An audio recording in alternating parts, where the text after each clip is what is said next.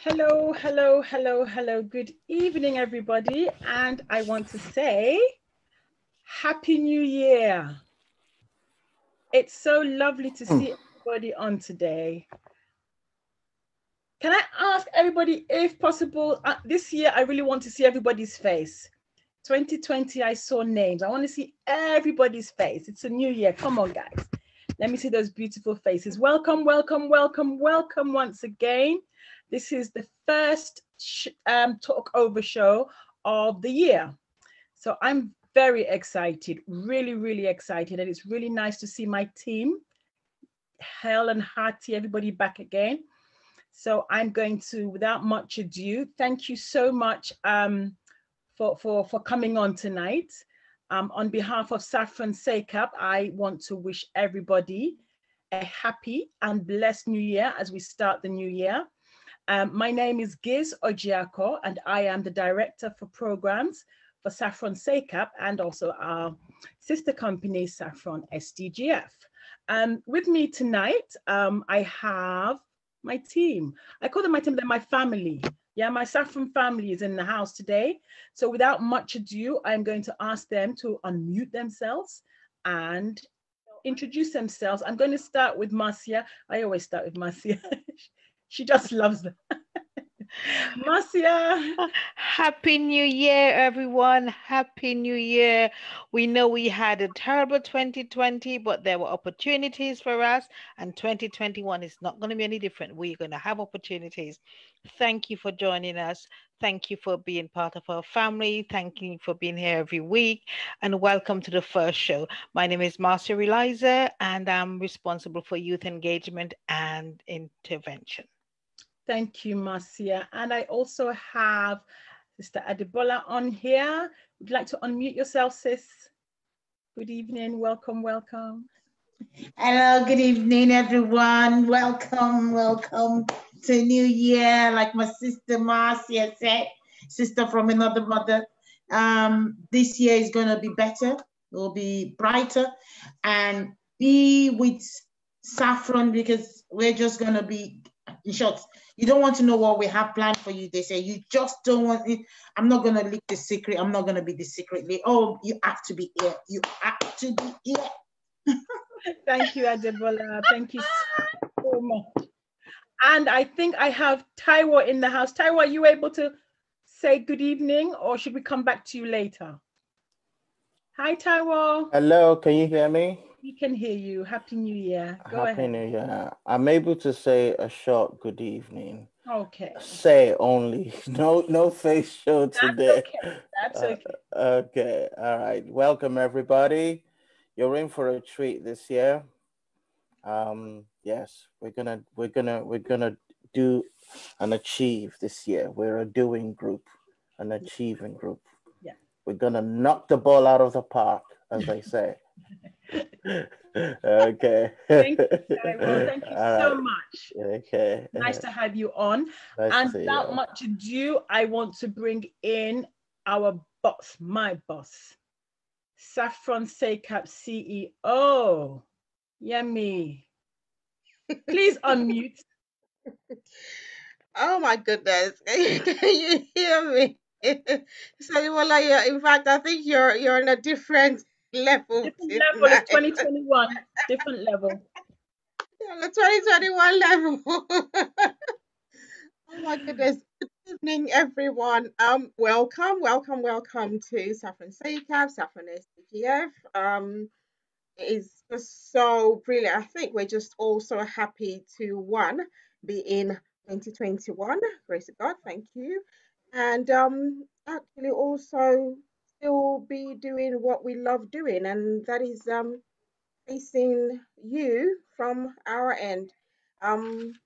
We do hope that you continue to join us through the year, because like everyone said, and I suppose they know the secrets, we have some blasting topics and guests coming on our shows this year. It's going to be amazing. So hang on in there. Join us on Facebook. You can watch us later on YouTube. We hope to stream live to YouTube and Instagram in the next couple of weeks. So yes, we are on a roll. Have a lovely evening, and please engage. Send us your questions on Facebook. We'll pick them up. We'll answer them as best as we can. And please share. The more people we have talking, the issues that concern us, concern our children, concern our families, concern our schools, concern everything. It's all social issues and social problems, and we're looking at solutions for each and every one of them. So yes, please share far and wide, and have a lovely time. God bless. Thank you, Yemi. Thank you so much for that. And as Yemi said, yeah, we are, we're back with a bang 2021. And it's not just about sharing the issues that we see within our community, within our hamlets. We're an organization that is focused on outcomes. We want results, So when we see these issues, we see the challenges facing our communities. It's not just about highlighting these challenges or highlighting these issues. It's about, arriving at favorable outcomes that will help people within our communities. And you know what, guys, we can't do this by ourselves. And this is why we have the voiceover to give you a platform. And the platform is for you to share, is for you to engage, and we practice 100% confidentiality. So if there are issues you cannot share openly, which we understand totally, please, please, please email us. And what I'm going to ask, we're going to drop the email on the chat so you can pick it up. We are on Facebook, we are on LinkedIn, we are on Instagram, we are on YouTube, we are on all the social media platforms. So please feel free. We also have our website, which we are going to drop in the chat for you to pick up. There will be things you might not be able to say live here, and we totally accept and understand. And we will ask that any stories you may be sharing, please do not mention names. And the reason being, this is a public forum and it goes out very, very wide. And we would like to protect the identities, especially when the cases are very sensitive. So without much ado, thank you so much for the support. You have supported us throughout 2020 and we are humbled. I would like to welcome anybody that has not been on the voiceover talk show before. Thank you so much for taking time out from your evening to come on today. We do appreciate you. We thank you, because we always say without you there really is no us. So today I'm really excited. There's so much happening this year, but we're going to take it slowly. We're going to take it bit by bit. This is January, guys. So we've had Christmas and everybody is, we've had our turkey or amala. In that case, it could have been pounded yam, it could have been rice and peas. Everybody had what they had.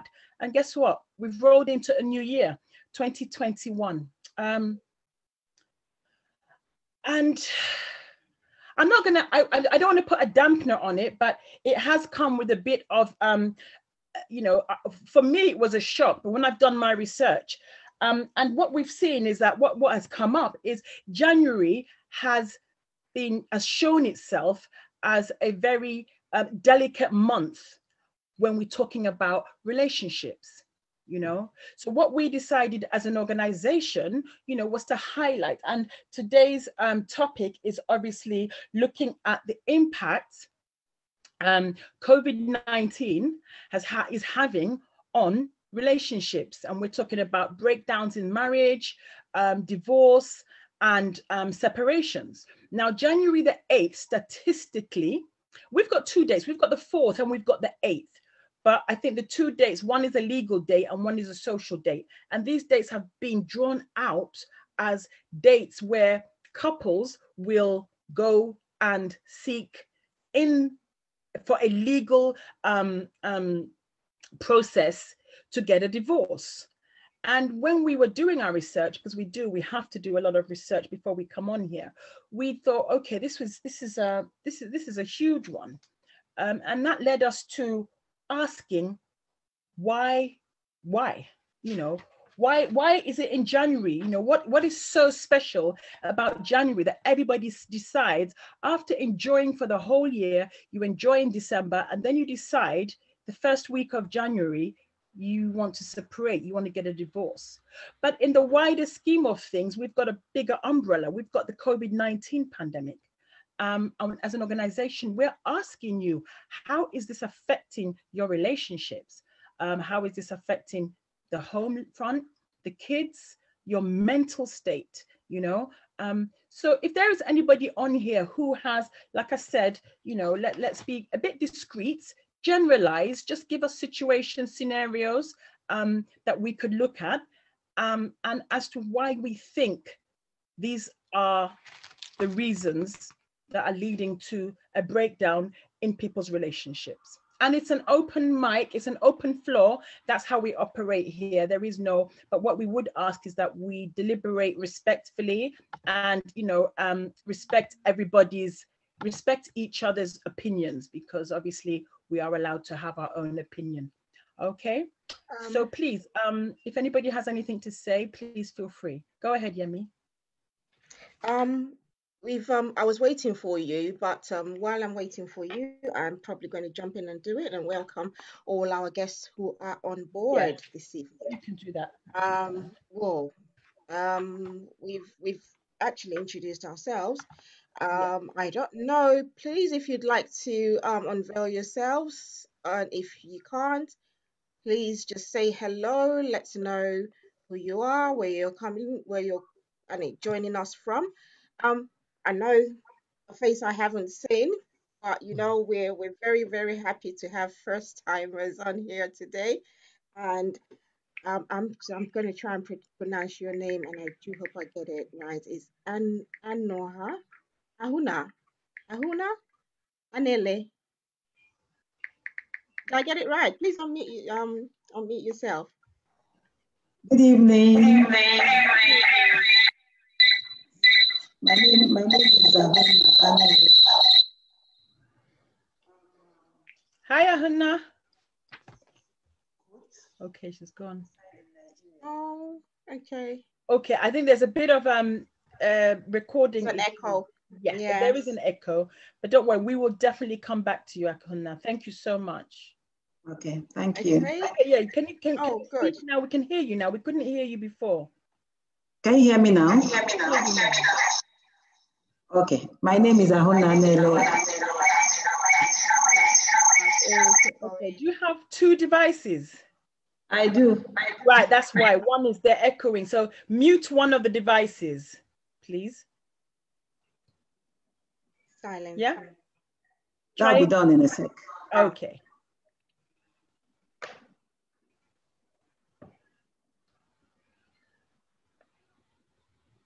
Yeah?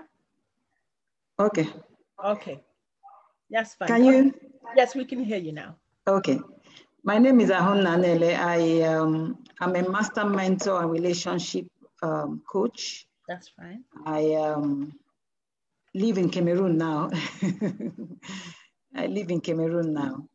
I'm happy to be here amongst you. Ngozi Giz told me about this and I volunteered to come and talk about it. I've been married for 24 years. I'm talking from my experience and from what I've seen around. Yeah, so let's start. So, thank you, Ahuna. Thank you. It's beautiful to have you on. Okay. We have Olukemi Ayodele. You're welcome, sis. I see you here. I see Loretta. She ran away. I see Falakemi Kum. I know where you're calling from, Joss. I hope it's Joss. Yes, you're welcome. Bev, Ellen, everyone, you're welcome. Oh, Mr. Roland, you're welcome too. Okay, we do have quite a few people on Facebook. Please, if you just let us know who you are on Facebook, I will follow through and let everyone know. I see Auntie Grace. Alexander, you're welcome, and happy birthday to Prof. Her son was 26 a couple of days ago, and we really rejoice with her. You'll know why when she comes on our program again. Okay, so yes, I am handing it over to you. Awesome. So yes, and welcome to everybody, and thank you so much for joining us. I join Yemi in welcoming you. So yes, January. Why? Why is this month synonymous with the breakdown in relationships? Why is it in January everybody decides that, you know what, I've had enough? It's yes, Ahuna. Unmute yourself and go ahead. You're mute. Yeah, go ahead. Hello, everyone.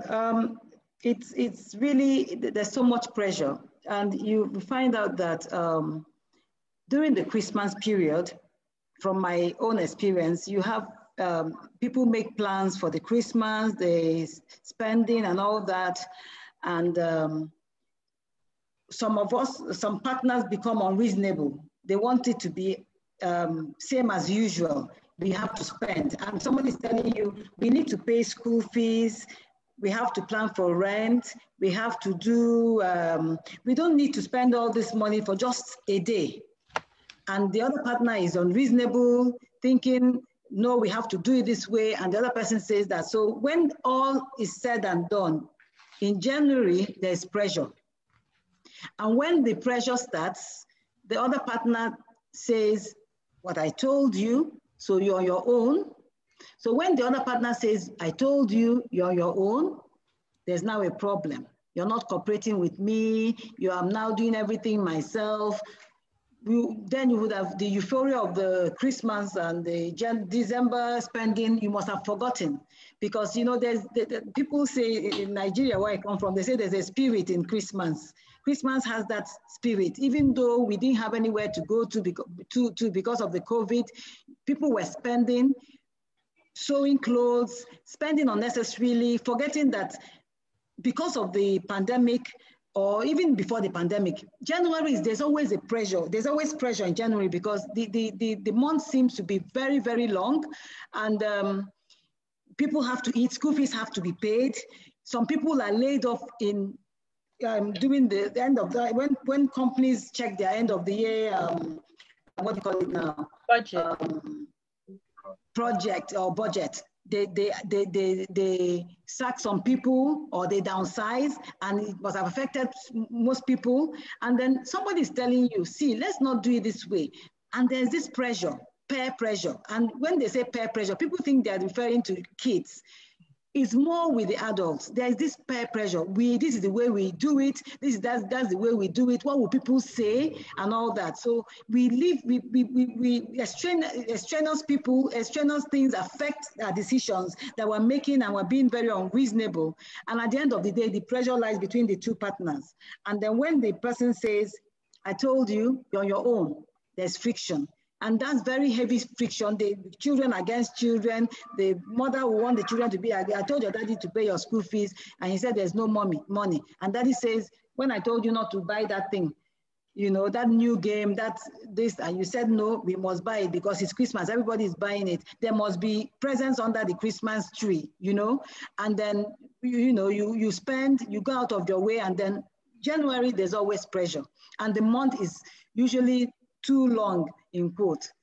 In my opinion, that's actually what brings the pressure. And then for those that go home, to visit their parents or siblings or whatever, there are people that come and say, is this the way people do things? There's always,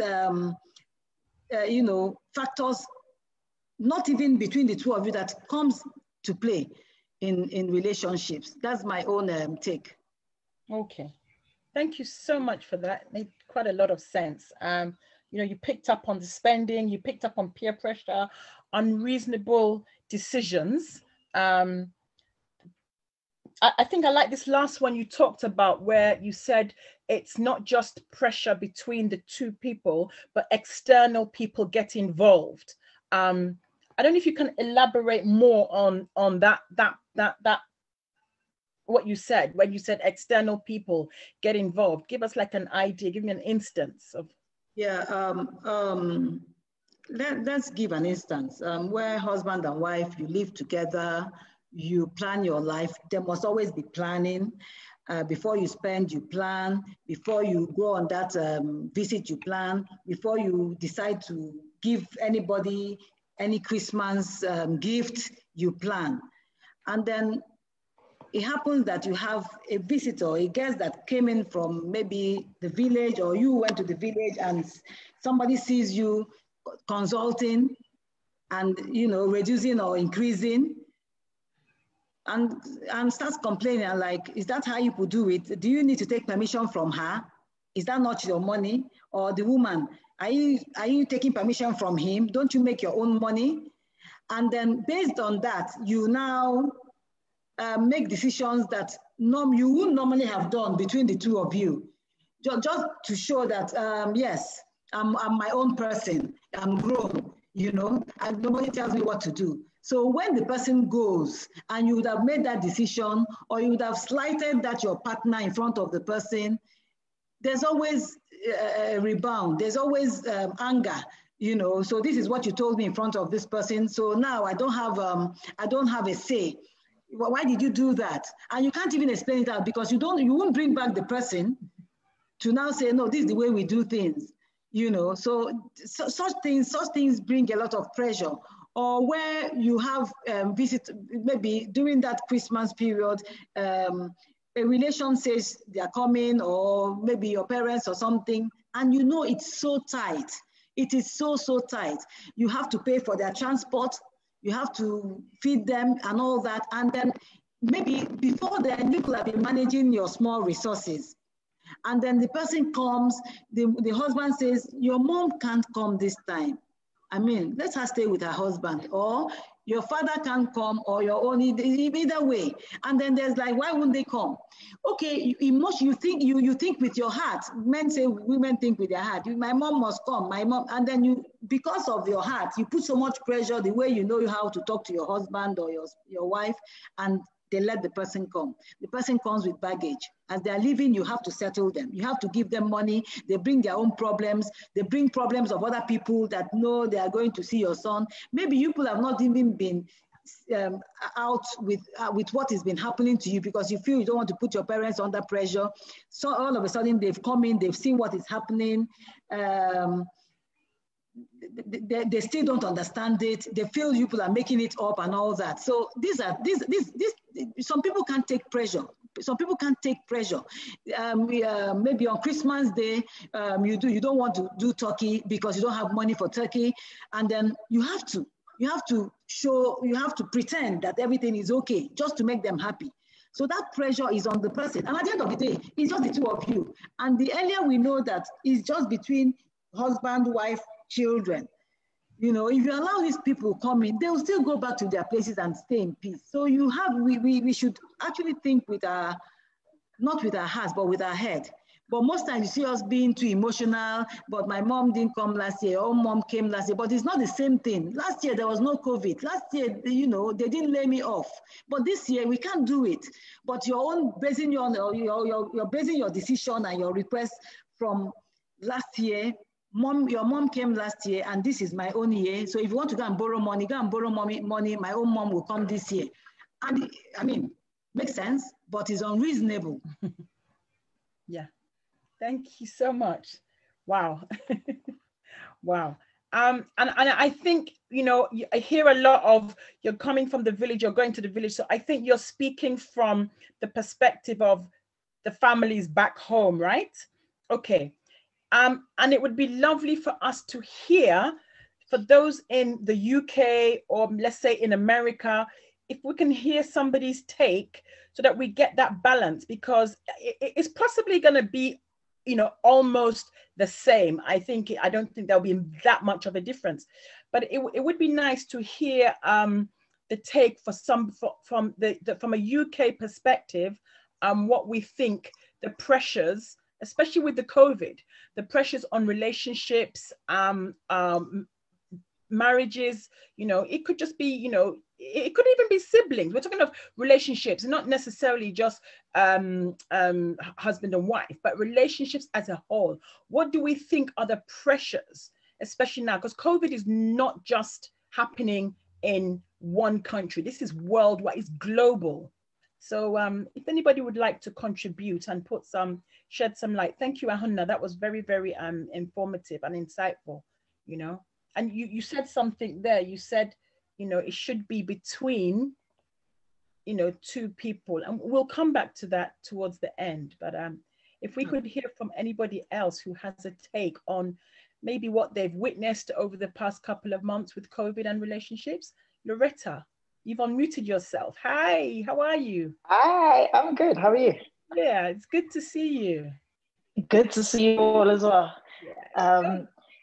I was listening to Ahunna, and I think, Gez, you actually pointed out that this is probably a very cultural perspective. I think personally, any marriage that's ending, and I'm just talking in terms of marriage now, any marriage that ends in January, or you file for divorce in January based on the pressures of Christmas, is a questionable marriage in the first place, if that's the only issue that creates you to go and file for divorce in January. Personally, I think that January is a time when people reflect, when people think about how they want their life to go forward. And I think it's probably when you look at what's going right for you, and really, really thinking about all the things that you want to carry into the year with you. And if this thing does not serve you, so there were problems there before. and maybe Christmas highlighted it with the unreasonable behavior or the lack of compromise, I think I would want to use, rather than it being unreasonable behavior. And then it just highlights it. And then in January, you're like, this person no longer serves me, and I need to end this marriage. And then you file for it in January because it's new beginnings and you're going down that route. So that's what I would say. In terms of COVID, I think what's happened in a lot of households is we have been forced to spend far too much time with the people that we actually really thought we loved, and realize that actually love was not enough, and maybe our values were not aligned, most importantly. And now we're spending time together, and the things that you overlooked or didn't really consider because you've had a lot of time to think, it has pushed people to saying that actually this individual no longer serves me and I need to end this relationship. So I think COVID has probably pushed people to spend a lot of time together. I mean, if you're married and your husband works and your wife works, you guys spend how much time together? And then you've got children as well. So you come home from work and you do the children stuff. You spend minimum time together, maybe the weekends, maybe holidays. And now all of a sudden you're 24/7 with this person. All their deficits are highlighted 100-fold for you, and you start questioning, do I need to be with this person? That thing that they did yesterday or last week, actually I just can't cope. And we're all under a lot of pressure being at home. I don't know about anybody, anyone else, but if you live in the UK, not everybody has the good fortune to have multiple rooms that you can actually disappear to. So a lot of people are in each other's space all the time, and your mental well-being, you just think this person is not doing anything for that, and then you get rid, or you are more inclined to say, okay, look, I need to go my separate way, or we need to go our separate ways. So that's what I think COVID has done in terms of relationships. But January, it's definitely, for me, it's a time for new beginnings, and that's when people are making goals and plans for their lives, and that's why they may decide to file for divorce in January. But that's just my take on it. Awesome, thank you, Loretta. Yeah, I like what you said. People, it's like a reset button. So January is where people press the reset button, reflect, and decide, okay, this is not for me. So it's nice you gave us the take from the UK perspective. Ahunna gave us the more of a cultural, if you like, perspective, which really too can also align with what happens here. But I do like a point you said about the house space.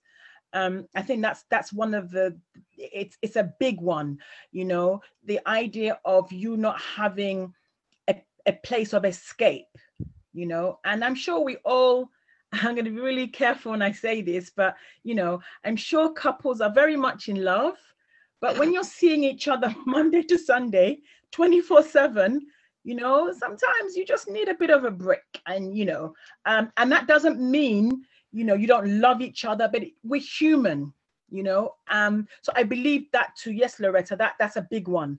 The small houses that we have, in London, if you're stuck in a flat.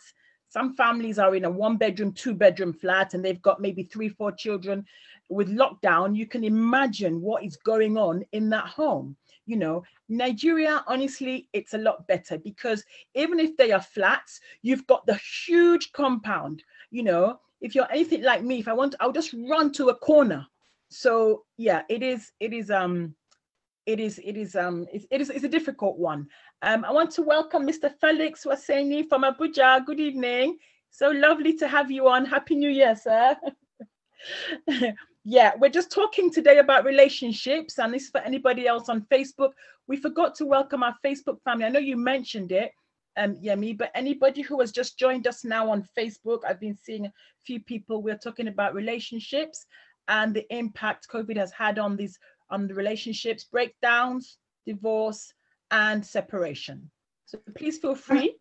Can I just say something, please? Sure. Go ahead, Adebola. Okay. In terms of what Loretta said, I just want to say that I think what we need to understand is work is escapism for a lot of people. Yes. Work is people's therapy away from home. Work is where people socialize on another level. I know that since I've not been at work, I've missed, there is the spirit of being in a team at work, which is different from being at home with your family. And for a lot of people go to work to escape from family. I know I used to work with a colleague that would take herself out to dinner. She would have a very good lunch. She would obviously spend money on that because, you know, that's our way of obviously enjoying herself. People have different ways of coping with the pressures in a difficult relationship. And I think Loretta is right. I think what this current situation has done is put us all in a space where the dynamics are bouncing off the wall because we're now in each other's space. And I think what I have noticed in my line of work is domestic violence is higher. Couples are fighting more. Children are witnessing domestic violence more, and is having an impact on children. There is an increase in the number of families coming to the extension of the social care in this pandemic with crisis in the home, because what usually did happen, and I think especially in different fields where people had that space away from each other when they went to work, but now they don't have that space and they're not, and sometimes what people find with workplaces, work is like their therapy. They go to work, they talk to their colleagues about what's going on at home. People go to their hairdressers. Hairdresser is a therapist on their own. Women are able to share. They feel a lot of burden lifted on them when they go back home. The situation is there, but you have places that you can escape to. You have places that help you to deal with those feelings. But actually, I have to say, when they told us to work from home, I was like, yay, it's good. But actually now it's yay. the celebrity status around it, I have to say, I miss the cupcake at work. I miss all the sausage rolls. I miss the biscuits. I miss the tea. I miss everything. So yeah. So I certainly agree with what Loretta said about the fact that, you know, people obviously I know a lot of colleagues and I've worked with a lot of colleagues in the past that work was their escapism. Mm-hmm. And what we need to understand is some people find themselves in situations where they want to separate from their partner, but they can't because somehow they have to be together. So they manage that by going to work, by having time out with their friends. All of that has been taken away. And that's why the situation has got really bad. Oh, wow. Yeah, I really agree with you, Debola. Because I was just thinking that we've Diz and I talked about a narrative, and it was just exactly what you've said is people, you know, generally have a let out because they can go to work, have their friends at work, and then they can come back home and, you know, it's just that, okay, we're going to have dinner, we're going to maybe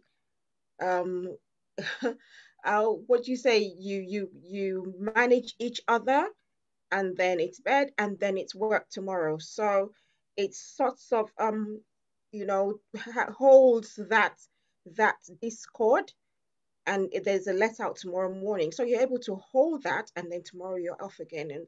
But when you're all in that same confined space, how do you manage that? But funny enough, when we actually also did our research, we actually found out that normally it's in January, about the first week in January, that you have this influx to solicitors, people looking for solicitors who are divorce lawyers, and also from the internet. So there's a lot of search. But funny enough, this year it wasn't that much in January because a lot of it had even been searched over the lockdown. So it was that between August, September, October, there was a high rate of searches. There was a high rate of contact with solicitors. Apparently, there was 250% increase. I'm thinking, what happened? It was only a few months that we're all together, and then suddenly everyone's let out. And then Debola mentioned what really even played more on my mind is how are the children feeling in there? You know, these icy situations where there is that big quiet, and how do these children feel? And you have children who probably end up locking themselves up in the rooms with their computers, meaning parents don't know what's even happening with the children on their computers. It just raises such serious alarms. You just really, really worry. And like you said, Debola, that there was an increase that generally every service has seen a big increase in domestic violence over the lockdown period. And we have services. We have actually noticed a couple of services that have just opened addressing domestic violence. So it's a really serious issue, and it's not just the word divorce. It's all the things, social elements that come around that word divorce. That's worrying. Thank you. On another note, can I just say that we also have heard stories of resilience being developed in this current pandemic, where couples that were meant to divorce have now found out that they have something in common. So there have been a mixed bag, but I know that we have more of the other side than the other scenario, the couples getting back together is what we would want. Yeah.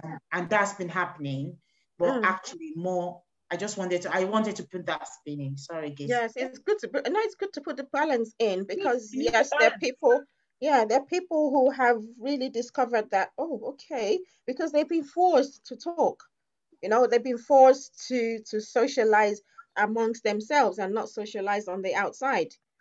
Yeah. That's gives room for thought. I'm actually not divorcing my husband anymore. Sorry. I'm sorry for you. I'm sorry for you. I want to add to that. Yeah. When you start work and you there's something they call work-life balance. So you find out that you're not supposed to be consumed by work alone. You're supposed to balance it. You're supposed to do your work and come home and be happy at home. If you lose it in the first instance, when you want to go, you feel like going out. If you balance your office and your home, you enjoy your office when you go to the office, you enjoy your home when you come back home. That other half, when you're now merging it together, will not be that difficult. Mm-hmm. I don't think it will be that difficult if you really want it to work out. Some people are so consumed in their work that they don't know what is happening in their homes. They don't know what their children are doing. They don't even know how their children are doing their homework and all that. And then all of a sudden, you're at home with your children. Then one of you says, okay, check the boy's homework. He doesn't even know what class his child is in and all that. So if you had balance, if we balance it ab initio, we will have, there will be pressure, but it won't be as much as it is now, because you already have a life with your family and you have a life with your office. Sure. But some people just do 90% office, 10% home. And then when they now say carry the 90% and put in the 10%, that's the problem. But if it's 50-50, everybody will meet each other halfway.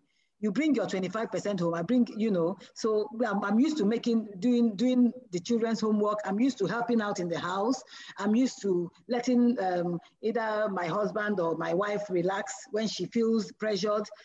All of a sudden, you don't do all that, and you now have to do it because you really have to do it. Do you understand? So if there was this work-life balance in the first instance, there wouldn't be so much pressure. I mean, tilting or tweaking your life a little bit to meet your, the pressure that the times have presented before us. I don't think it will be that bad. Awesome. Thank you. And Ahuna is speaking, and I just want to say Ahuna is actually a certified relationship expert. So, we're hearing from an authority. We always like to get professionals on board because it's nice for us to just read and speculate. But when you have experts on, they've done years of researching and studying on the subject. So, you can hear the professionalism coming out. So thank you so much. Uncle Mr. Felix, you wanted to say something? Sorry, okay. Very quickly, thank you, Madam G's, for introducing me. Happy New Year to all of you. Thank you. And I'm happy I was hearing the anchor talking about research. But I want to ask very quickly too, how has it been easy for you to conduct that research, comparing the research you conducted during COVID and the research you used to conduct when there is no COVID, when you didn't think anything relating to COVID? Were they the same? Certainly no. There were zero restrictions on your way of doing things, a new normal. But let me ask very quickly, in all the analysis we have made so far, have we ever paused to think about families, individuals, children, single or parent homes, a home where you have only the mother or father and the kids?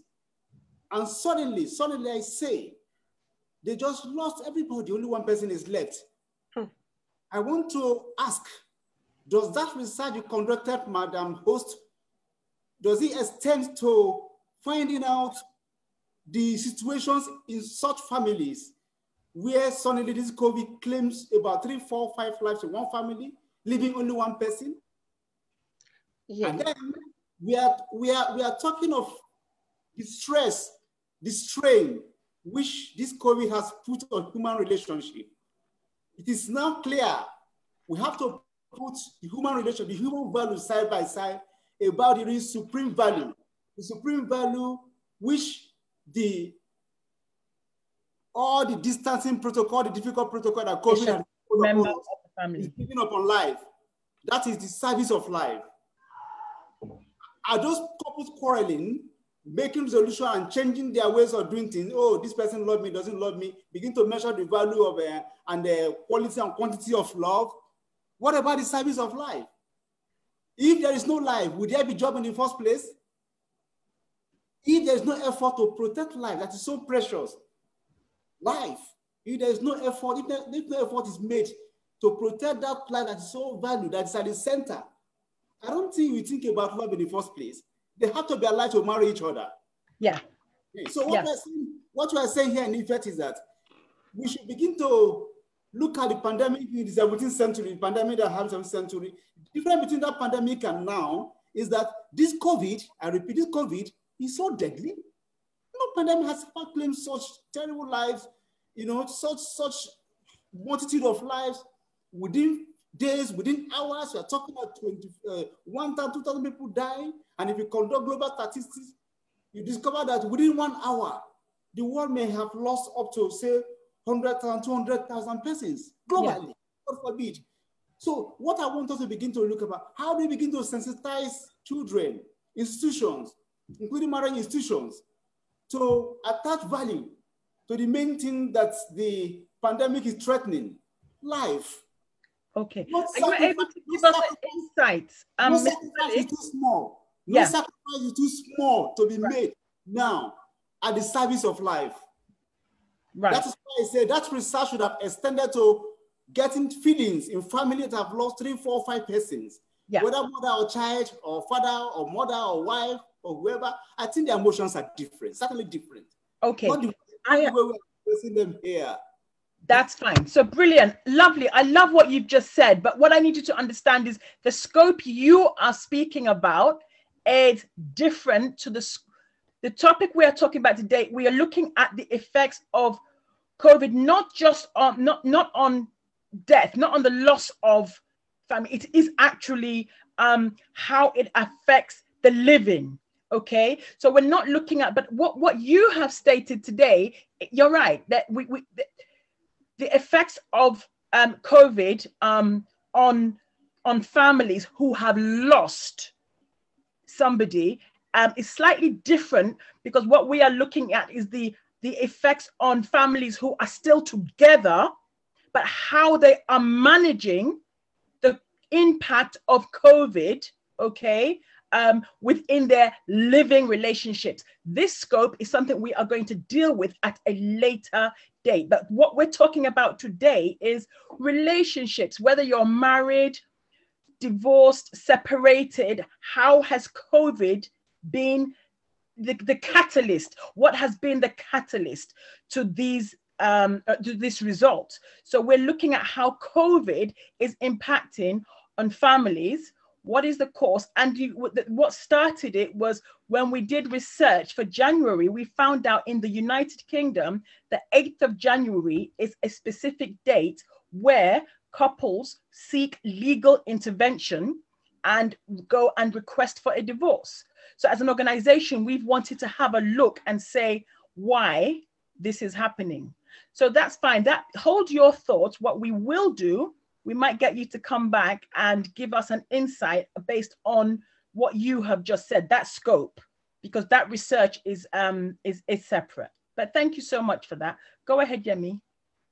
Do you know what, Mr. Felix, you actually picked on something that I think, hearing what you're saying, Gaze, and I think the angle he's looking at it, or maybe I'm seeing it from his angle, is that a lot of people who have lost loved ones. So you have a home where there are two people and your children. So when one has lost, when it's where there were two, it becomes one. How does that impact on the family? Yeah, I believe that's what I'm hearing.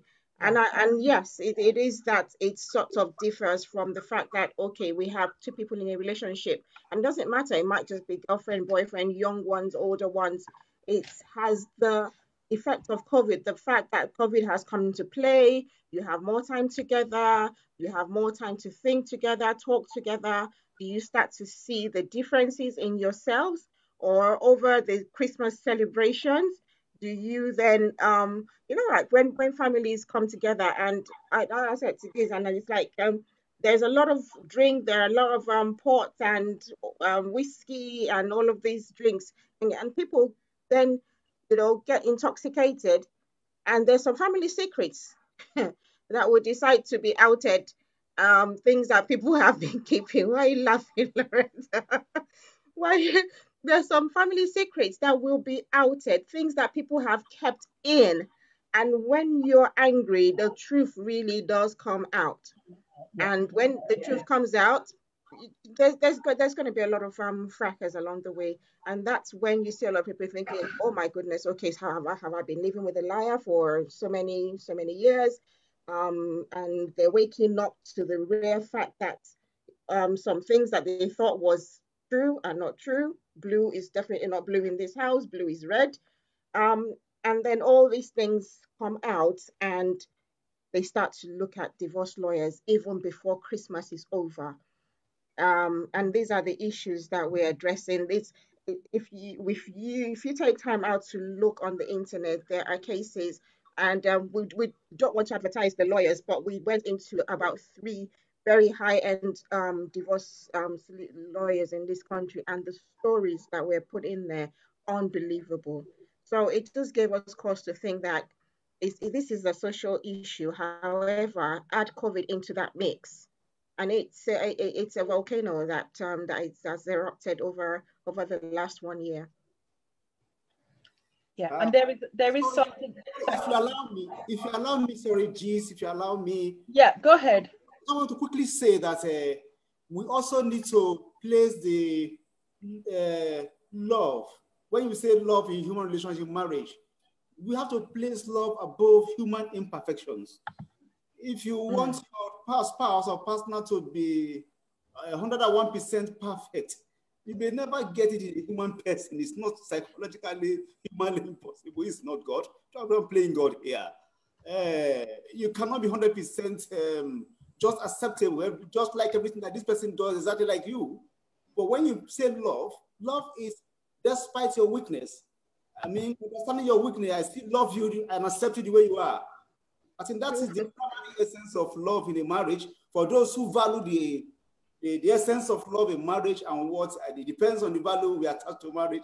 Though different societies are different, one society to another. They are in Africa, in Britain, in the UK, and other in the US. There are different ways culture have come to affect the concept of love, especially love in marriage. But I believe that where love in marriage is valued, I think that love should be far above human imperfections. And that is how it can only work. I mean, you're powerful for whom she is. It is not something you see that we call a relationship shock. I've never seen before, maybe 10, 15 years of marriage. You're just seeing it because of COVID. That is not the reason why you should say, because of this imperfection, oh, I'm backing out. No. I think that does not make for maturity in human relationship, talking about love in marriage. Yeah. Just my take. It might be foolish in my comment, but that's just the way I see it. No, that's your opinion. You're entitled to your opinion. That's fine. That's fine. So elaborate more on that. So what are you trying to say? That we should be more resilient, even, yeah? Okay, so then when you think of the obviously I know that you're based in Abuja. So when you think of COVID and the impact, we heard that at the end of the year, job losses, those pressures, the external pressures that are placed on marriages, relationships, how then would you relate the resilience you talk about? How would you expect that to come to play in a family that has just been devastated by these the results of the impact of COVID?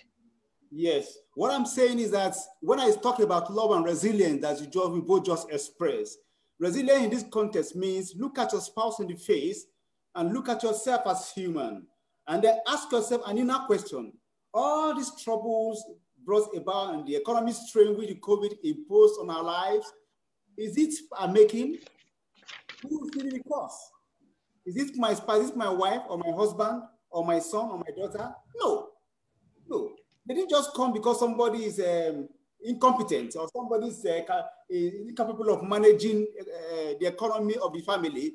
They came because of external pressure, and by you decide to punish your spouse because of a circumstance that he has no control over. I think that is a kind of trying to play God. Okay. Yeah. Yeah. Okay. Thank you so much for that. Thank you for your circumstance that's naturally not his or her making. Yeah. Sure. Okay. Thank you. Go ahead, Yemi. Yes. This is feedback from Facebook, and someone's just sent a message that and I think this is like looking at a solution. We might not have gotten there, but they've said that if you have a working relationship, you have a home situation, home, work, and social life, the balance, if you have that balance working well, when you are in this sort of situation, you might be able to cope better if you had an even playing field to start with. But when you don't have much of a social life, so when you're within the lockdown, you don't have no one else to talk to, but the person that you really don't talk to, then who do you talk to? The impact is more when you both, spouse and the other spouse, do not have a social life. So what they're saying is that it's a triangle. If you are able to fit those triangles in your everyday life, even if one drops out, the other would even out the balance. I think that's my understanding from what I've been told. Okay. Thank you for that. Welcome, Dee. We have one of our other directors who's just joined us. Thank you, Dee, for coming on. Good evening, everyone. Sorry I'm late. That's okay. You're not. That's not a problem. Thank you. Thank you. So yeah, thank you for that, Yemi. And yes, the triangle. I like how you talked about that, because that ties in very well with what Ahunna was saying earlier on about having the work family life balance. And what I'm hearing in my job out there, because I work in the healthcare sector, and I think a major problem that is out there today with this pandemic is the inability of us to be able to socialize. You know, I think we took so much for granted before COVID. You know, I'd call up my friends and say, let's go out Friday night. I can't be bothered. I know that the minute lockdown is over, nobody will be home again, you know, because honestly, it's on a more serious note. I think that is the issue, you know, where you cannot even go and sit down and have a cup of tea or a cup of coffee like we used to do, you know, something as little as that. You know, I personally will be going to every single restaurant. I will not be cooking. I will eat out for 1 year. That's how bad it's going to be for me. And yeah, please judge me. Just judge me now, because no, seriously, the impact it's having. I mean, it's crazy. I get to see people, but it's virtually, and I love seeing everybody virtually. But I have not hugged anybody apart from my kids in almost a year. It's not nice. So I see what you are saying, Mr. Felix, and I get that about resilience. But I think what we also have to understand is that everybody's threshold is not the same. What I can tolerate, you might not be able to tolerate, you know, and I think that's what we need to be thinking about as we're out there. And when you see people need to talk. A lot of the people, the marriages and the relationships breaking down is people are not able to vent. It's easier when you're able to vent and talk to your friend, who might then say to you, no, you did wrong. You go back home and tell him you're sorry. Or your male friend will say, no, you didn't do madam well now. Go tell her and say you did sorry, you know? And then you go home and you sit down. We don't get that, you know? It would be nice to hear how people are coping with the socializing aspect, because I think that is a major problem with the relationships at home. Good evening. Good evening, Yusuf. Good How evening. are you? Good evening, Mr. Laka. Good evening, everybody. Fine, thank How are you. I am very sure.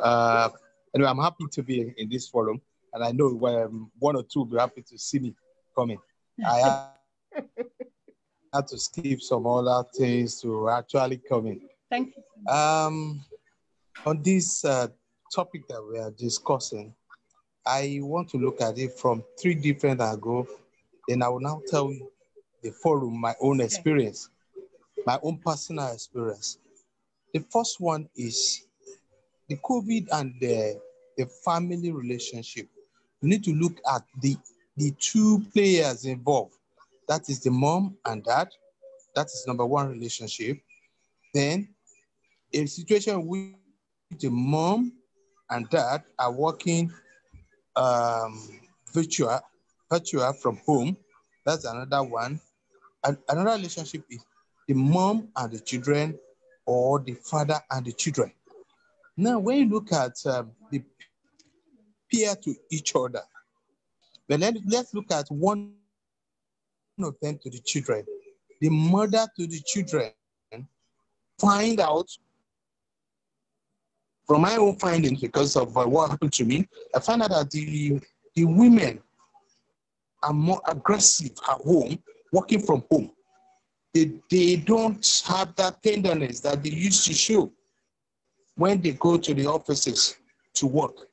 At home, it's as if the whole pressure is on them, and then the moment they set their system on or their device on to join the meeting, the next thing is a kind of anchor moment setting. Go. Don't come and disturb me.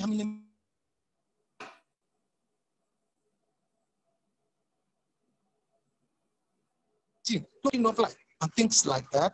and then the mom and the children, and then the father is now saying that this is not the kind of person that this woman used to be, especially, women that are up the ladder there. It becomes very difficult as they seem to want to concentrate more on the job than the home. So invariably, you find them leaving home to somewhere else that, oh, let me just go and spend 4 hours maybe in my friend's house and then come back to meet to the house to conclude the work. But the father, who is more resilient, will sit down there, probably because the children are used to not disturbing the dad. Then you will now find out that the children, the father is coping with things on stay off and things like that. He find a way, a soft way to put them in their places and probably take 1 or 2 minutes off and then settle them and then go back to the job. That is a relationship with the children. Now, relationship with each other now. It is not the normal. I mean, when it was the normal case, it has absolutely brought out a lot of hidden, how would I put it? I don't know. I don't know the psychological word to use. It has brought a lot of negativity in our women. It has shown a lot of negative reaction from women towards their husband, and it's quite appalling. I must tell you that this, if you find out in 10 homes what's the relationship they have before COVID with their wife, and now how has the relationship been, you find out that it has not been the same. It has not been the same. In some cases, it is worse. And they find it hard to cope. And God knows after COVID what's going to happen. Now, let me not give you a personal experience. I've given you 3 instances. Now, let me give you a personal experience. My wife is level 17 officer in the Lagos State Ministry. March 27th, the lockdown started.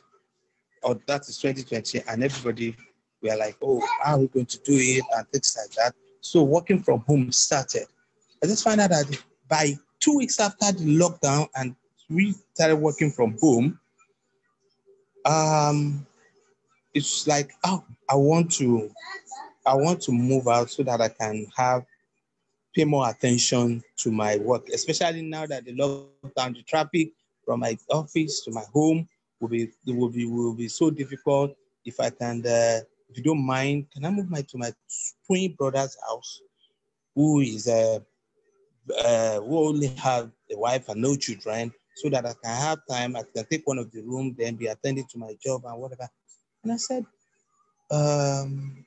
okay, at least if you go Monday, you come back on Friday, so that at least the children won't disturb me. That's what the excuse.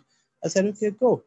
But I found out that after first week, second week, then the excuse is now that I can't come home. It seems this thing is getting serious and all that. And I was like, man, what's happening? This is not what we agreed on. What is really happening? Then, of course, obviously, she had to come home the next day, which was a Saturday. And after a while, the following week, she intended to go. She said she wants to go. So I said, okay, go.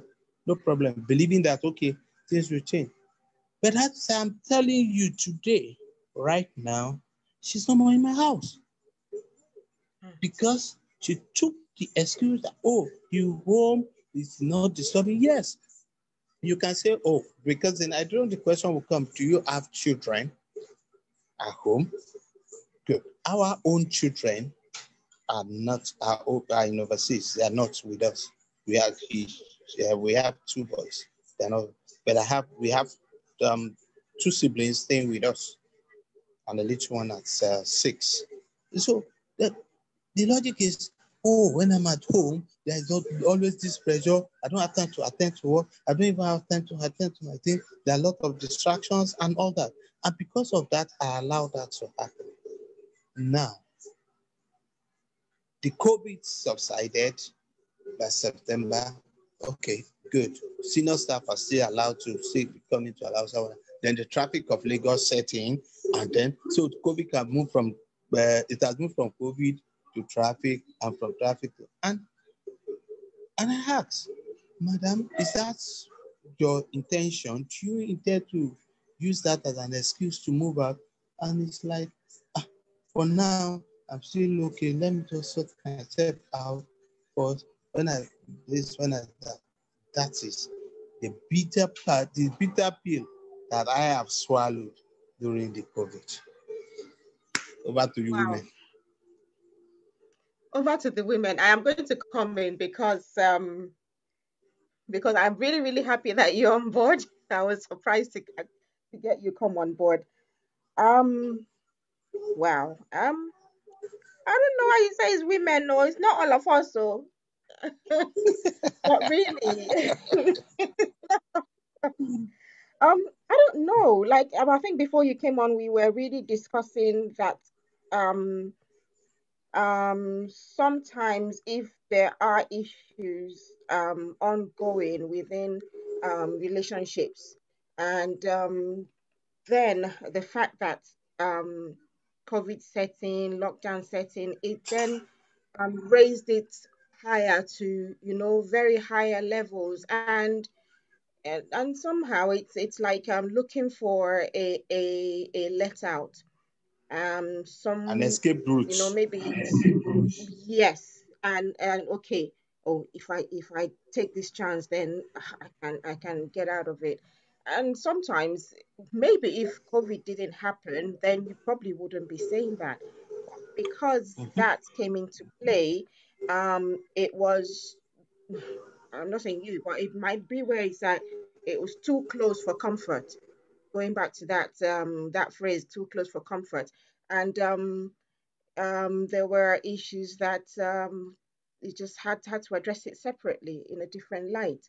So I think that, if you pardon me, I think that there might have been issues ongoing before that, but it was just an escape route, and it was just a chance to take on whatever happened. But maybe I'll call and It's possible. and we can talk about that later. Yeah, that's Yeah. fine. I'm going to move over to Lily. Lily wanted to ask a question, but thank you for that, Mr. Alaka. Yeah, And we'll speak to you off camera. Okay. Sir, you Thank you. called. Okay. All right. Go ahead, Lily. You're muted. Lily? You're muted. Sorry, unmute. Hi, good evening. Sorry, I joined a bit late. That's okay. Good evening. But I'm glad to be here. So, from what I understand, when it comes to being in lockdown and by yourself, there are, because I can't manage to be at home like completely, not see anybody at all for the next month. So when I looked into the government guidance, there are ways to ensure that you maintain you socialize, but obviously within restrictions. So when they talk about the bubbles, you're allowed to meet with another household under the restrictions of a bubble if it's legal. So I said to myself, well, what do they mean by legal? What are the perimeters there for legal? So it does say that if you're an adult living on your own, you can arrange to go and see somebody to make sure that, you don't get depressed, you don't get lonely.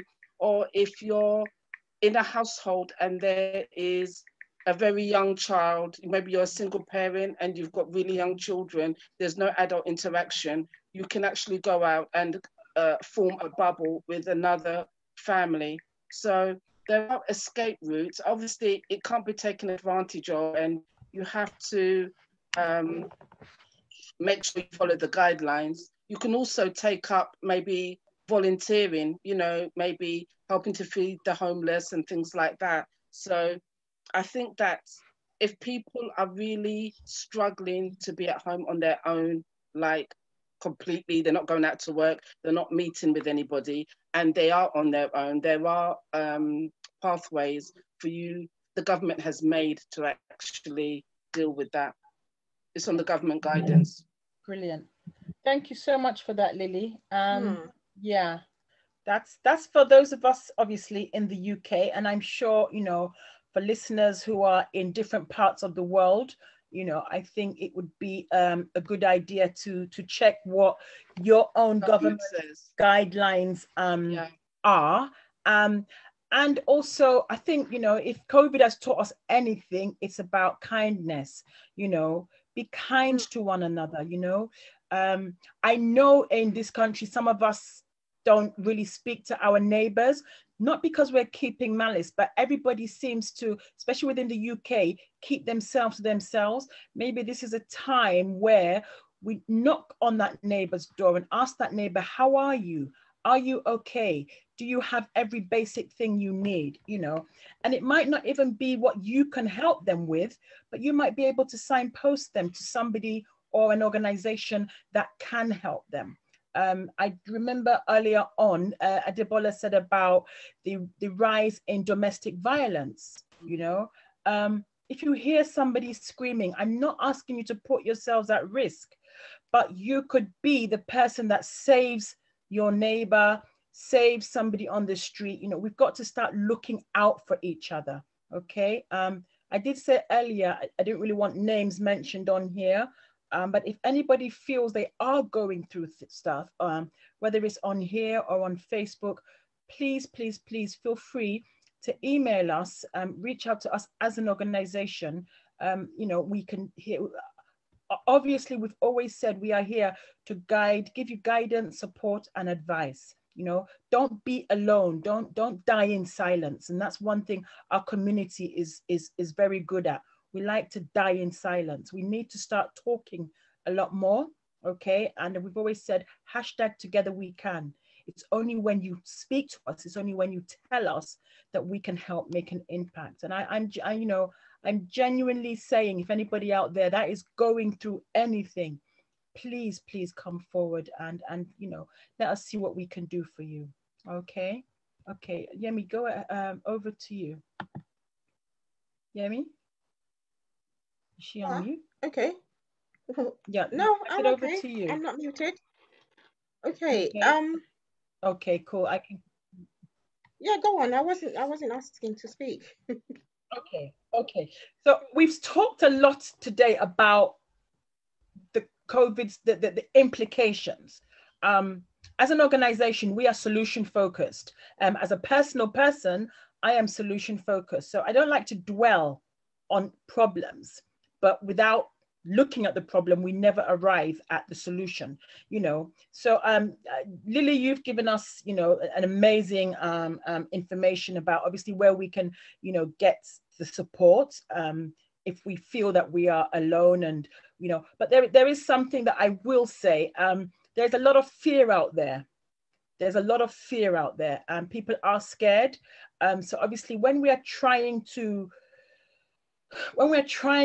be out there and be there for people, have this in mind. You know, don't take offense when you meet somebody and you try to reach out and they buff you, or you know, they rebuff. They will. It's not. I don't think it's personal. I think there's just a lot of fear and uncertainty in the world as a whole. You know, so I think we've got to dig a little bit deep and try to understand that. You know, I might not go to my neighbor and say, do you want to have a cup of tea, and get the door slammed in my face.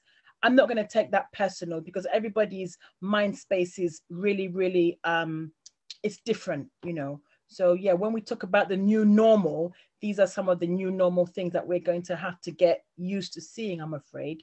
But yeah, we talk about solutions, and, you know, the guidelines are one, picking up the phone, you know, picking up the phone and speaking to to people, you know, it's check on people you haven't heard from for a long time. Send a WhatsApp, send a, you know, most of us have social media, you know, let's use different channels, different outlets to reach out to people. You never know whose day you will make by just a hello. Yeah. So if anybody has any solutions out there, I don't know if anybody on Facebook is asking any questions. Go ahead, Lily. Yeah, I think that, as you said, it is the new normal. So sometimes you can take the lead. If you've got a group of friends that you normally would meet up with, maybe you go to Oma White's every few months, there's a gang that you have, you can do a Zoom session. You know, you can gather them and say, look, let's have a party on Zoom. Everybody dress up, get your, you know, your drink, your wine or whatever, and then have a kind of Zoom session. So it's about people being creative. Sometimes it doesn't have to be a Zoom, a party. It could just be, okay, let's all meet up Friday night. Somebody could arrange a quiz. And it just supports the social and emotional impact of COVID-19. Because what you were saying is about people acting kind of funny when you get close to them. I do feel it. Sometimes you feel like you're a leper when you walk around on the street. People like dodge you, like you've got some kind of, I mean, you're fine, but we're not used to that. We're not used to that at all. And I do think we now have to reset ourselves and say, well, this is the normal, especially the elderly. The elderly will walk like 3 miles around you just to get to the other side. And it does make you feel bad, makes you feel kind of conscious. But it is the new normal. But I think that we have to proactively seek to do things to maybe within your social circle to keep everybody connected. Sure. Like my son, he's in Manchester. I've got another one, South London, and we're always on the doing WhatsApp videos. I mean, it gets on my nerves, you know, but I have to join it. Do you understand? As soon as I see all 3 children on the WhatsApp, I have to join if I'm cooking or whatever, because I know that they all want to see and make sure everybody's okay. Yeah. So, I mean, we have them like 4 times a week. It's very annoying, but they feel that's the way that we can keep connected. So we have to come out of ourselves and do what is not normal, just to make sure. And you don't know what other people are suffering emotionally. So, yeah. Thank you. Dee, you asked about mental health, and yeah, it was we did touch on it, but please, any input you have, it would be amazing if we could hear from you, because we don't know who could be listening. So thank you, Dee. Oh, okay. All right. Good evening, everyone. Good evening. I'm sorry I came in late. That's why I was asking if we've talked about mental health. And the reason for that is that a lot of couples, so I'm just kind of talking about relationships, and I just first of all say to Mr. Alaka that I'm really sorry about your experience, and but also, as the ladies have mentioned, sometimes these situations are as a result of red flags that we probably don't notice, or that we notice and we have somehow kind of put at the back burner until it ends up manifesting itself. So I'm really sorry that you had to experience that, especially right now. But I also want to say that right now with COVID, I mean, COVID is in trouble really, because COVID is getting a lot of, COVID is taking responsibility for a lot of things in a way, but it's kind of good because things are coming out. You know, mental health, those who are struggling with their mental health, it's coming out as a result of COVID. You know, no one is built or made, shall I say, to be on their own or by themselves.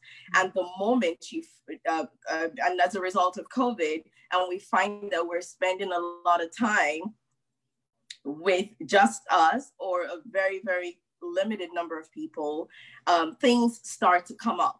You know, so I'm just going to talk really about relationships and maybe how to stay healthy, stay strong, hopefully stay in the relationship while going through this very difficult period. And Mr. Aleka said something as well. He said that women, he's noticing that women have become more aggressive because they're at home and they don't have patience for the children. And as he was saying that, I was thinking to myself, both from a personal and a professional thinking, that the truth of the matter is that women with children, we go to work to get away from everybody.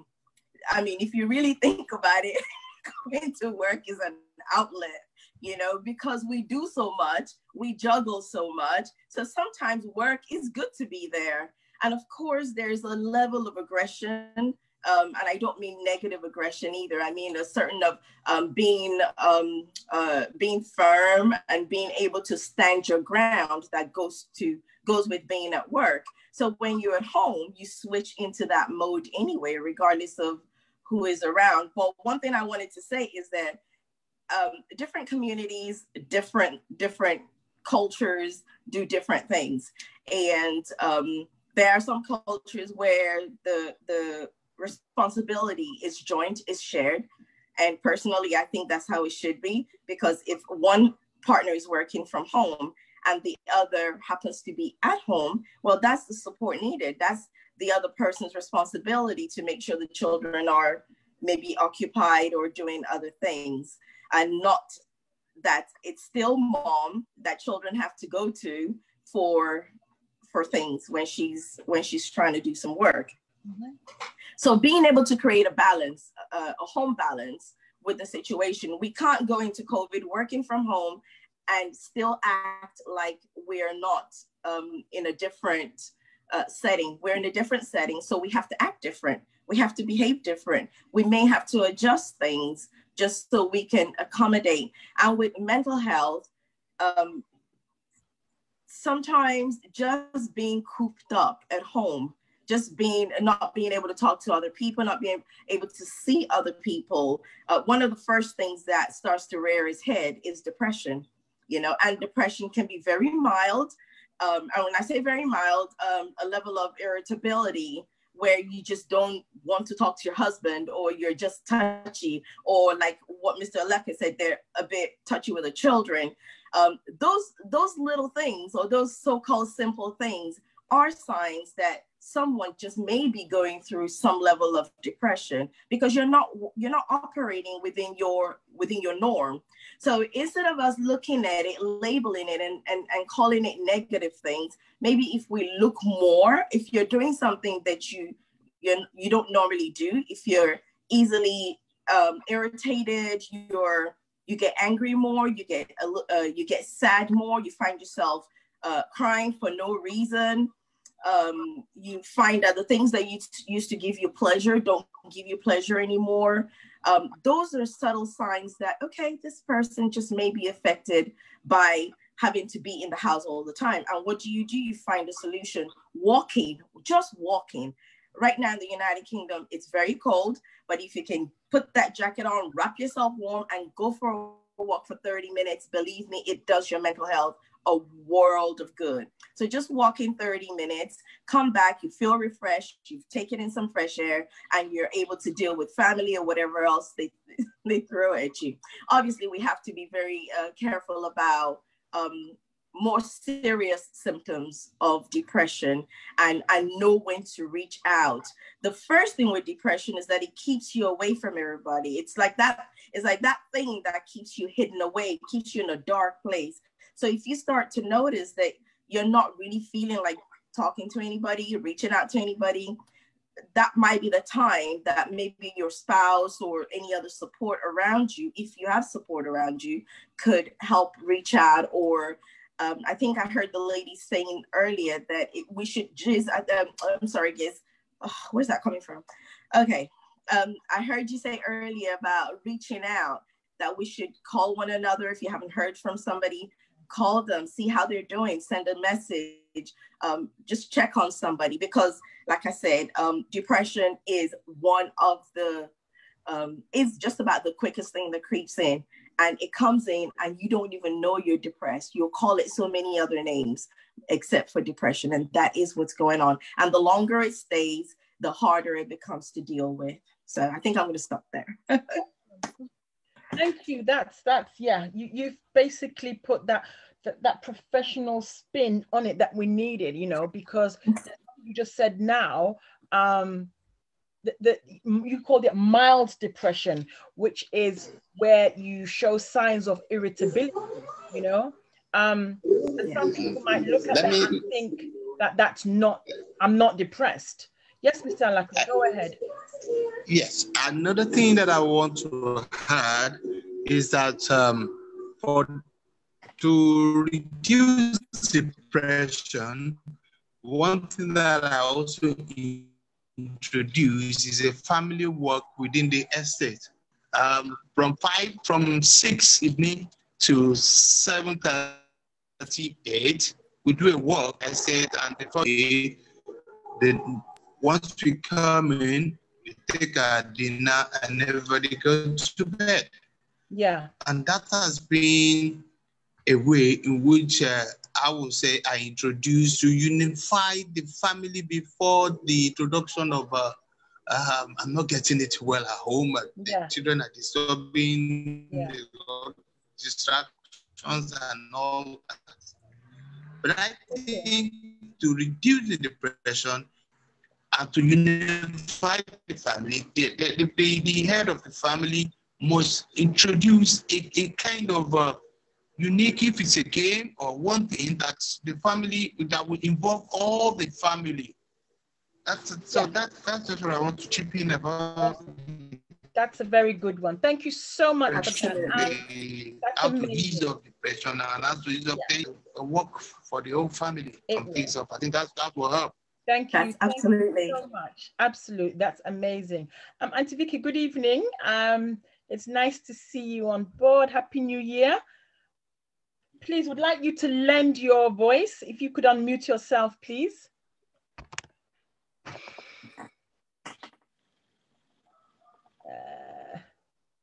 No, it's not unmuting. Hold on, let me. Okay. Hi, good evening. All right. Good evening, everybody. Happy New Year. Happy New Year. First of all, accept my apologies. I was late. I was late joining. That's fine. I've listened to all the contributions. I seem to latch onto Gizzy's comment that we should all reach out. I'm not singing any praises here, but I'm just giving an example of somebody in my community, somebody I know very well. His wife wasn't feeling well. We know sometime, from time to time, she has this problem, but the lockdown has made it worse for her because she wasn't going out, she wasn't meeting anybody, she couldn't go to the park. But the husband has been very appreciative of people phoning in and just offering a listening ear because they're heavily involved with professionals who will help them. So I do agree with you that there is need for us to reach out if the people will allow you. And I think another thing that I seem to come across is the fact that some people will rather speak to their pastors, and the pastors will take on a role. They're not trending, they're not qualified, and they mess up the whole case. So how, as a group, do we think we can probably address this issue? They believe so much in the pastors that they would rather go to the pastor than seek professional advice. Okay, can we go to Ahunna, because Ahunna is actually an expert in relationship. So Ahunna, unmute and see if you can answer that for us, please. Are you able to unmute yourself? Thank you, Auntie Vicky. Go ahead. Okay. Yeah, thank you. Thank you so much. Communication is the key. When communication, there's breaking communication in the family. When you can't talk to your husband without him insinuating things, you can't talk to him, you can't be yourself with him, that's when there's a gap. And when there's this gap, other people come in. And women or men, married people feel safe with their church leaders thinking that that is the only safe place to go and vent. Yes. And then, fortunately, those people take advantage of you. Mm-hmm. They take advantage of you. They brainwash you, and they cause more problems in the family.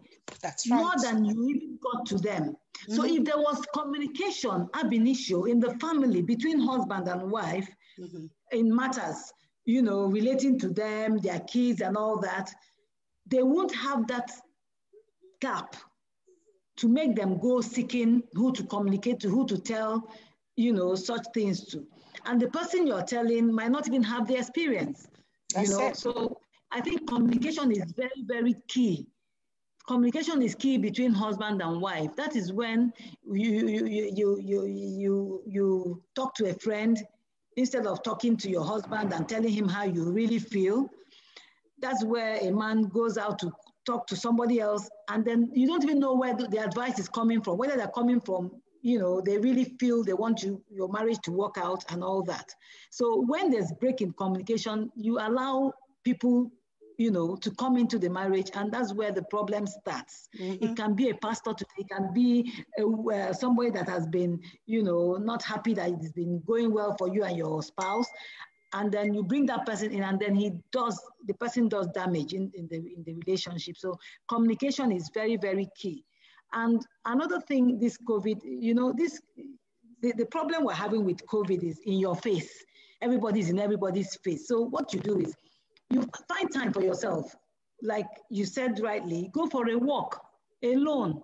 When Mr. Yusuf Alaka was saying, they go family, there's a particular time, all the family, and that's maybe what we are avoiding. We don't want to, we're in the house together, we're eating together, we're watching TV together, and then we're still going for that same walk together. Maybe you want to go out on your own, and, you know, when you go out, you walk around, have your me time, you know, and come back and meet the family. Nobody says we should, you know, but because of the COVID has made everything family. So it's choky, kind of. And you want to go for a walk. And you know, some people, when you're going for a walk and somebody says, look at how you're walking, you smile to that person. They might even come in with quarrel.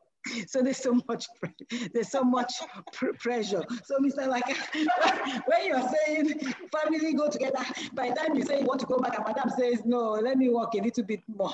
And there's a quarrel coming in. It defeats the I agree with you. I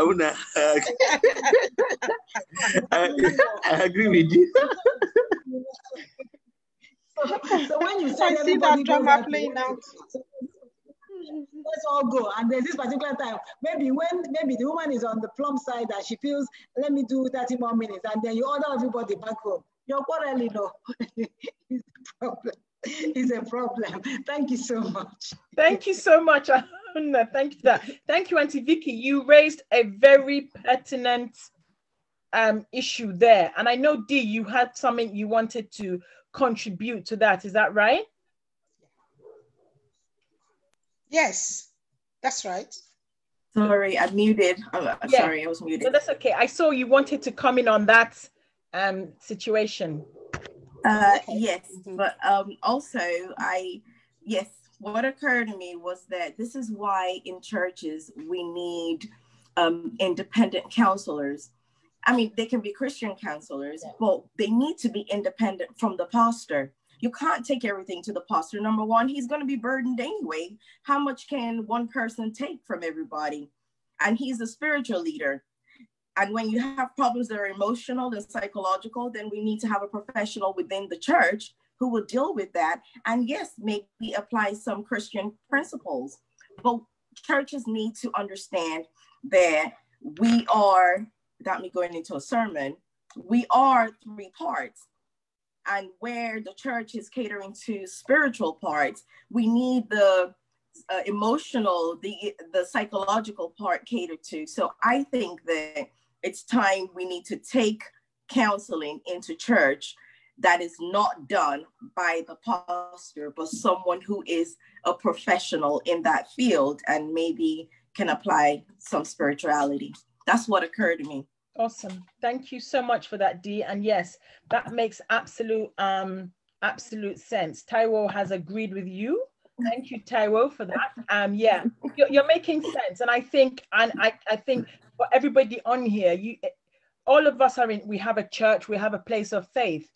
And you can think about it with all our individual professions, every church must have a professional in the congregation, you know. So if you do have, please, this is, you know, we don't come on these forums just to talk, you know, go back to your places of worship and you can instigate this. You know, it is time we had, I want to say, remove the burden from the pastors, because as you rightly said, Dee, they are spiritual leaders, you know. For you to expect a pastor to fix a marriage, what does he know about that? It's not his realm, you know.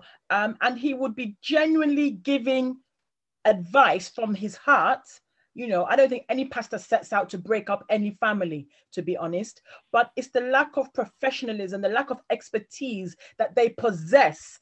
They will end up giving advice which would be detrimental to a situation, unknowingly, you know. Awareness, you know, doctors read medicine for 7 years. They don't read medicine for 1 year. There's a reason they do this, and they become an authority in what they've read. So for a pastor to go to a theological school and then you expect him to fix your marriage in 6 months, it's a hard ask. And I don't think that kind of pressure needs to be put on them. Yes, Lily, go ahead. Unmute yourself, please. Oh. Yeah, I agree with what you're saying, Giz, and what others have said about the role of pastors giving guidance and counseling. But in all honesty, you know, that's the role that they've been doing since.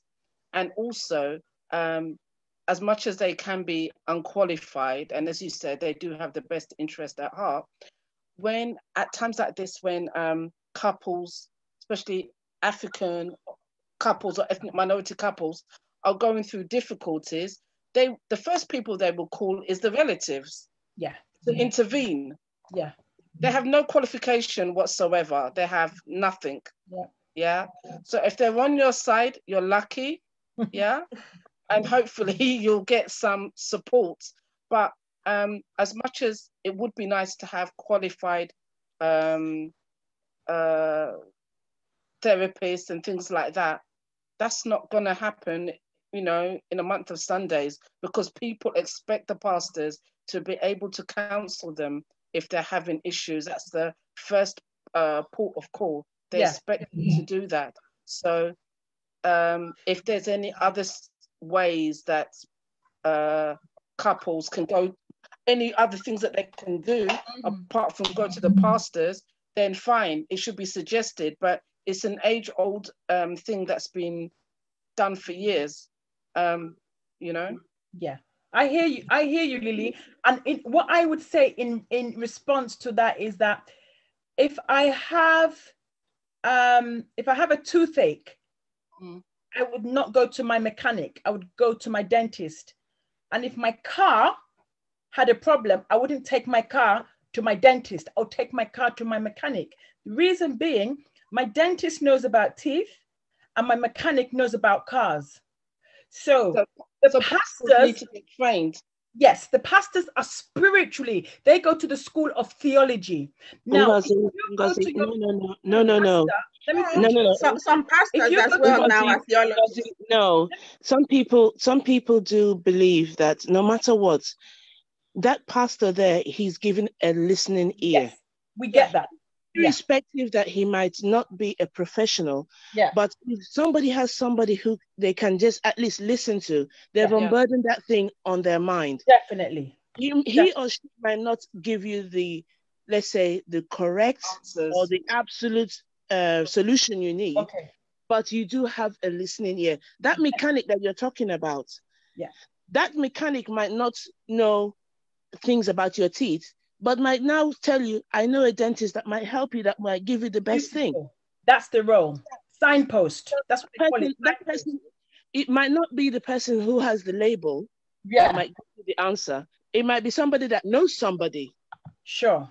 And if like the person who now knows that the pastor gave that person a wrong advice, I would even suggest, oh, since you know that the pastor gave that person a wrong advice, why don't you now step in and say, okay, why don't you meet this person? Since you've known that the pastor has given a wrong advice, now try and see if you can help that person and put the person in another direction. So it doesn't necessarily mean that you might have a label that might solve a problem.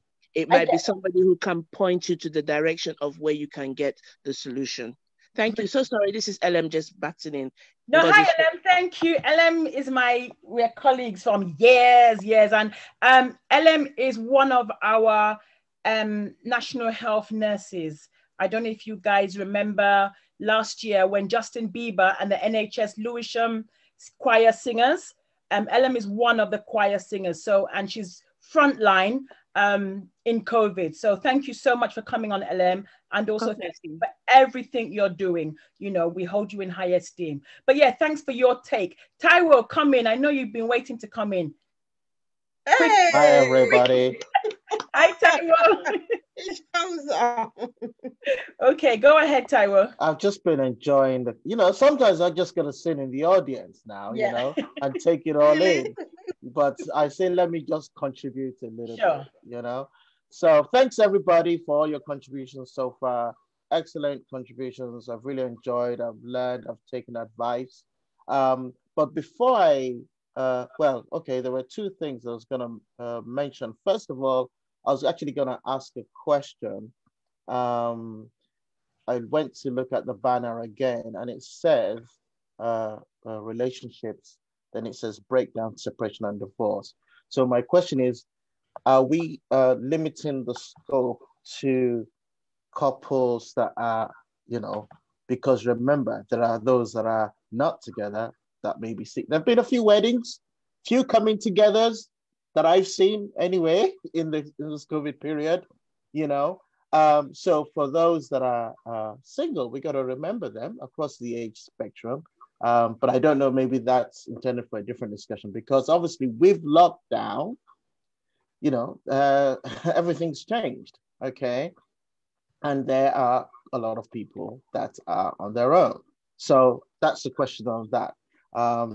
But I wanted to touch on the point on the role of pastors, okay? Our contributions on this particular point that was just mentioned would depend a lot on our different experiences. But I think that I'm qualified to speak based on a wide swathe of experiences in different churches and different countries on this, okay? And I'm saying that because we are here as an organization and potentially in a position to influence social policy on these matters. The government has at various points in time, churches are regulated financially through the Charities Commission. Church organizations and other faith organizations are regulated, okay, because of what happened in this financial sphere. Let's bring that now into the relationship sphere, into the counseling sphere. There is a professional organization for counselors called the British Counseling Association or something like that. So obviously there's a code of conduct. There are protocols in place that professional counselors abide by when offering counseling. Now, some pastors may have covered elements of that in their training and be aware, in which case that is good. But I'd like to suggest that there's a high number of pastors who are people in position of influence that have not. And unfortunately, therefore, whether it's an issue of marital counseling or any other kind of counseling, when people come to them, potentially there's a potential for people to be taking the wrong medicine. They're taking Panadol for something they should be taking chloroquine or something. You get the gist there. So I would be more inclined, strongly, I would say even, to go with what Giz mentioned, I think just in the way these days you would not dream of opening a retail store without having security or a security guard at the entrance. It's part of the apparatus. I think part of the apparatus of faith-based organizations going forward is that there should be at least one officer, okay, who is qualified, who is a member of the country's a professional association, so there is some kind of accountability for any counseling, advice, measures, and what happens in people's lives as a result of that. I'm saying this because, I mean, over the years and over the decades, we have seen lots of messy situations because people were basically opening up to people that cared and wanted to help, but they were not equipped to help. Okay, so I'll stop there. I think, so there were 2 points there. I'll yield back to the floor. Thank you. Thank you, Taiwo. Thank you so much. You always make my brain work every time you come on, and it's crazy, but thank you. It was very, very insightful. And yeah, I'm happy we're on the same page, but I also want to touch on what LM said, and that is, you know, the comforts, the emotional, you know, we always do need somebody to talk to. And please, please, please, if your pastor is providing that support, by all means, feel free to go seek your pastor.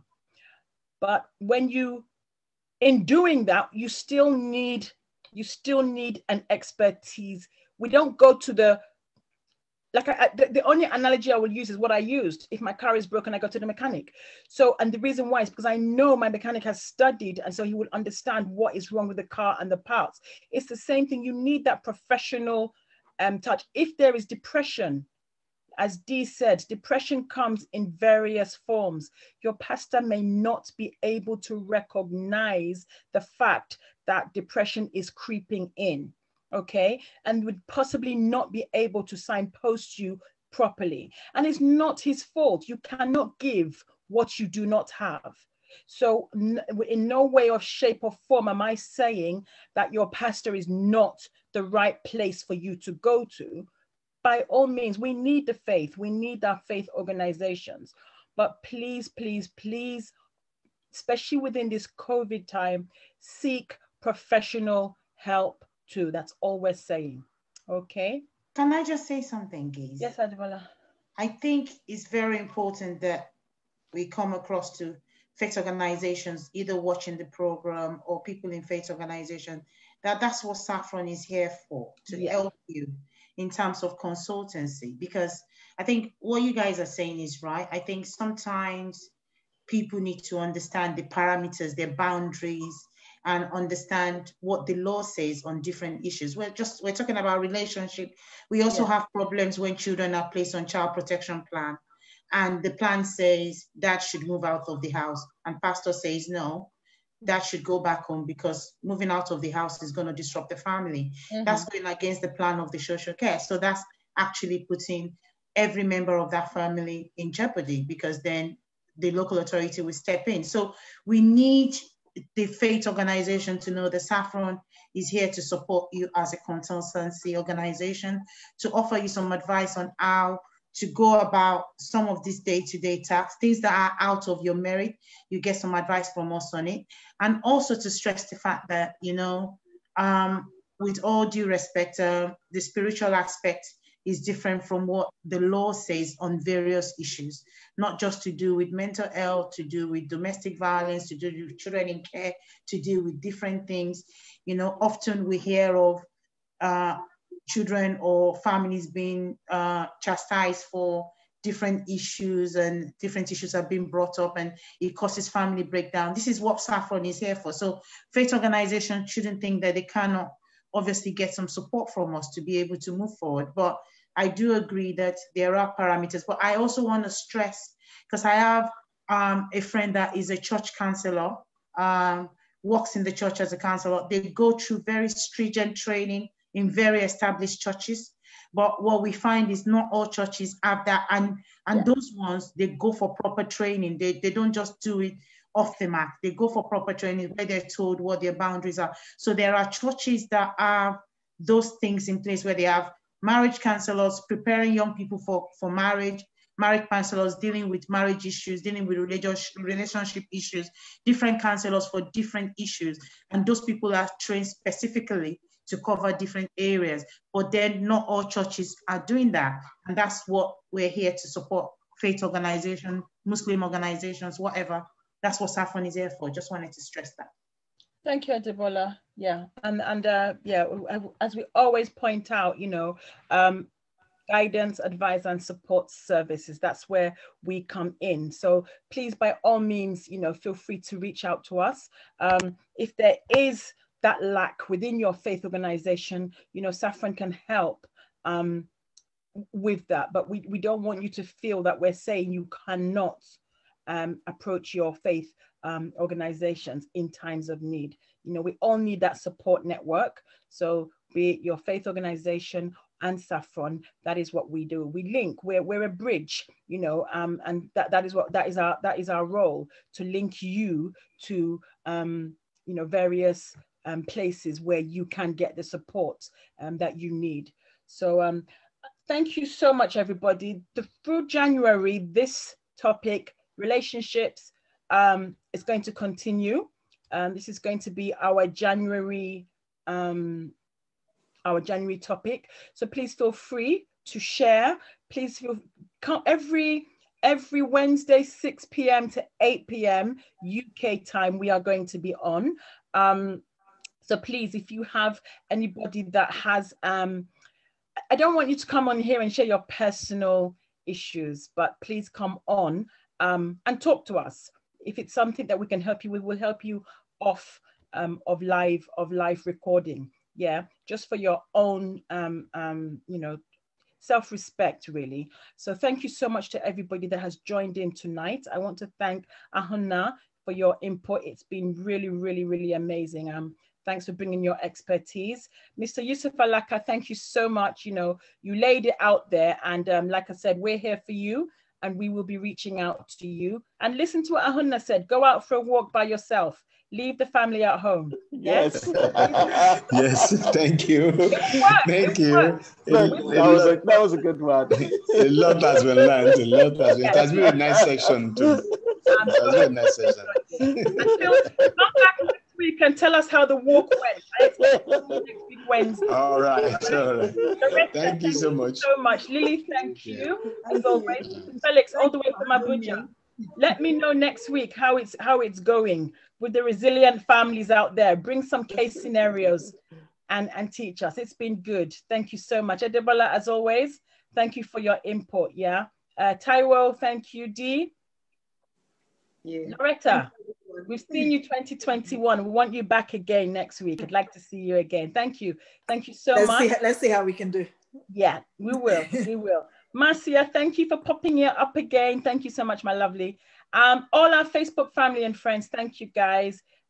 It's been amazing. We are back next week, Wednesday, the same time, 6 p.m. to 8 p.m. Please feel free to go to all our social media platforms. If there is anything that you need assistance with, just type it in the chat or on our pages, and one of our directors or one of our members of staff will definitely pick it up, and we will be out there to help you.